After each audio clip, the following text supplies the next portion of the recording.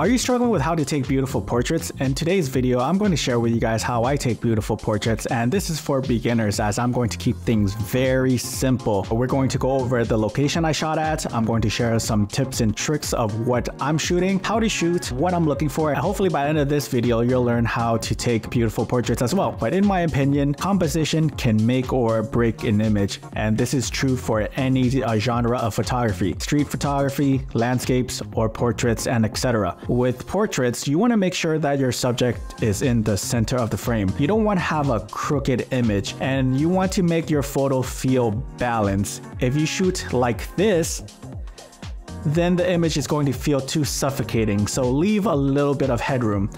But make sure to not give too much headroom, or else the photo will look like this, and this will feel unbalanced. You want to make the viewer's eyes be focused on the subject and not wander around with so much negative space. There are a few stylistic choices you can make, and it's a bit more nuanced. Rules can be broken, but I'll refrain from speaking on it because I'm just trying to simplify it for the beginner photographers out there. So composition should be the main focus when you're out shooting a portrait. Once you become well seasoned at portrait photography, you can take liberties and get creative with your compositions.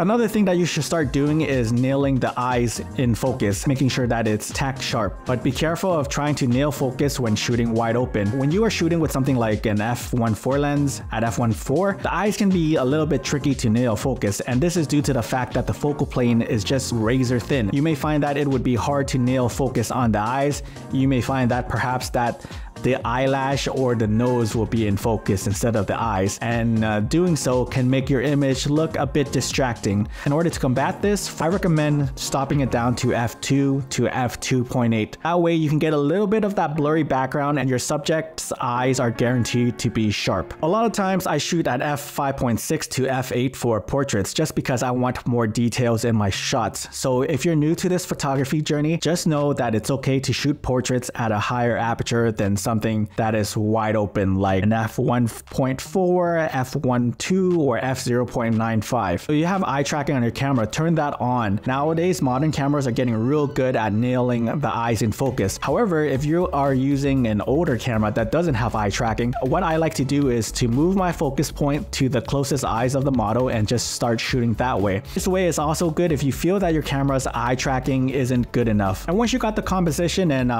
nailing the eyes down, the next thing you want to think about in order to get great looking portraits is the choice of lighting. And since I'm talking to beginners, I'm going to assume that you don't want to think about artificial lighting at all. So what we're going to do is we're going to focus on natural lighting, aka the sunlight. When you are shooting outside, there are a few lighting scenarios that you have. One is harsh lighting, and then there is overcast, and last is golden hour. A lot of people have said golden hours is the best time to shoot because it has beautiful soft lighting and you can make any image look good. But I find that it's quite hard for beginners. For one, you only get like 1 or 2 hours of good lighting, and I feel that's just not enough time to get what you want, and you're constantly in a race against time. And I feel that if you are rushed because you have a certain amount of time for golden hour, you're not going to be able to produce those beautiful portraits, especially for beginners. So what I recommend for beginners to do is shoot on a day that is overcast. This way the light is more even and flat, and you don't have to worry about harsh lighting at all. When it's overcast, the clouds are actually blocking the sun, and it acts like one big natural softbox for you.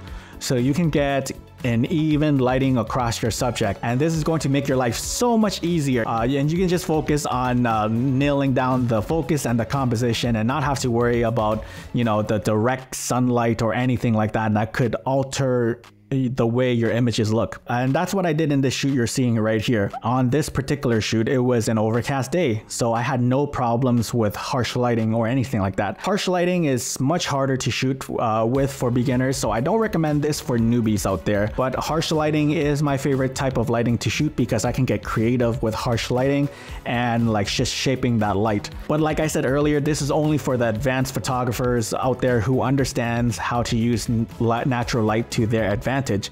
And if you want to see how to shoot in harsh lighting, I'm going to leave you with a couple of videos that I've done in the description below, so you can watch that after you finish this video.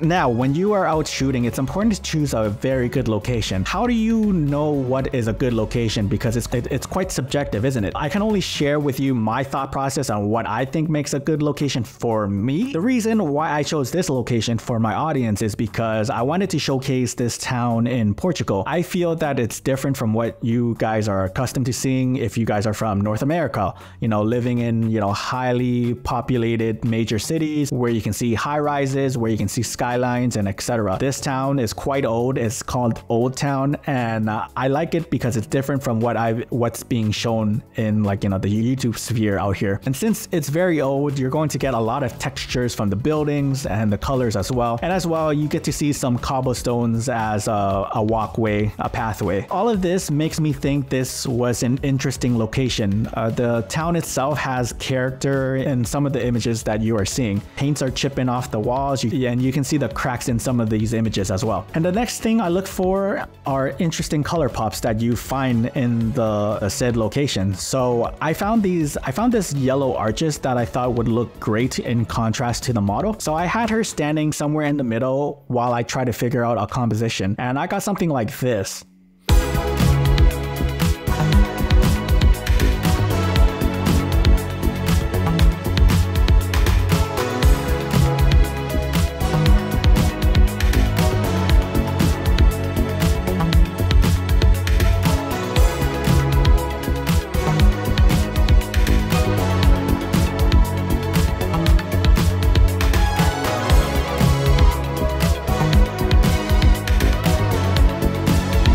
And I think it looks good because this church is so white from the walls that it almost looks very bland. So to have some color pop in the frame really makes the photo stand out, in my opinion. Another location that I found during this walk, which I thought was interesting for texture and colors, is this wall of leaves that was just growing on the side of the buildings. You can see this everywhere here, especially in the Algarve. And when spring comes, the flowers bloom and you get even more beautiful colors from the flowers. So you can actually revisit the same location and have an entirely different photo and vibe just because of these the flower walls. So even something as simple as this location that people pass so many times without thinking about it can make your portrait stand out.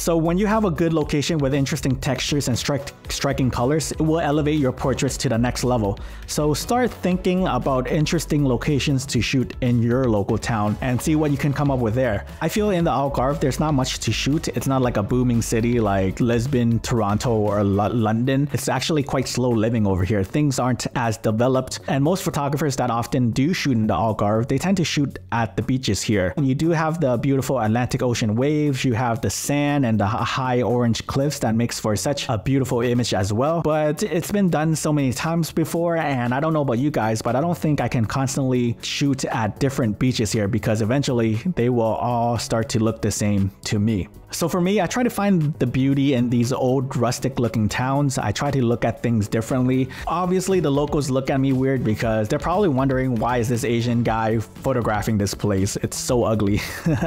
And I did have someone local say that to me before. You know, they're like, why are you shooting here? There's nothing here. It's pretty ugly. But beauty is in the eye of the beholder, and this is your vision. Anything you think looks cool should be the location to shoot at. I hope you learned something in this video. If you found this video helpful, consider subscribing for more photography tips and tricks videos like this. And if you like the way I color grade some of these images, these are from my preset pack Cinephiles, and they are for sale on my website, and I'll leave the links to that down in the description below as well. And thanks so much